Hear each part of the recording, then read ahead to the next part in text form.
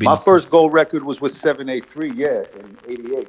My first group before Cypress. I actually knew Cypress because Cypress was our neighborhood. We were all friends. We hung out, but I met these kids from Brooklyn, and they asked me to DJ for them. So I went with them, and that's how I learned the music business, because they had a record out already. We didn't know shit about the music business. We didn't know fucking what a studio looked like. We didn't know what a fucking drum machine was. You know, we didn't know shit. There wasn't no way to know this shit unless you knew somebody who had it.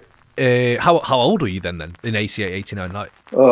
19. Wow, so that's young, bro. That's like, but learning the business at that young an age, you can kind of see, like, just you guys. Yeah, when these motherfuckers when they tell me they're young now, I talked to some kid the other day. He's like, I'm young, I'm 25. I was like, you old fool. 16's young, 17's young.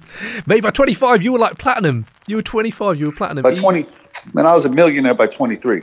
Shit, that's what I'm saying. This is the thing that we find, like, talking about the 90s, getting guests on, and we realised people were so young.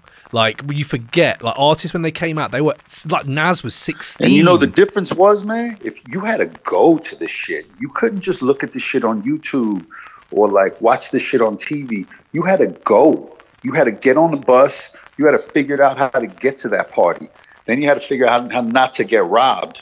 And, you know, and you had to figure out, you know, you had to go to shit. You had to go to dangerous places to go listen to this music. Yeah, man. And sit there and watch. Then you know how you learned? You watched. And then that's how you learned. Then you went home and practiced. But there was no rewind and fast forward and nobody giving you hints because nobody wanted to tell you shit back then. They didn't want to let you in on the secrets. They wasn't telling you nothing. Nobody was telling you shit.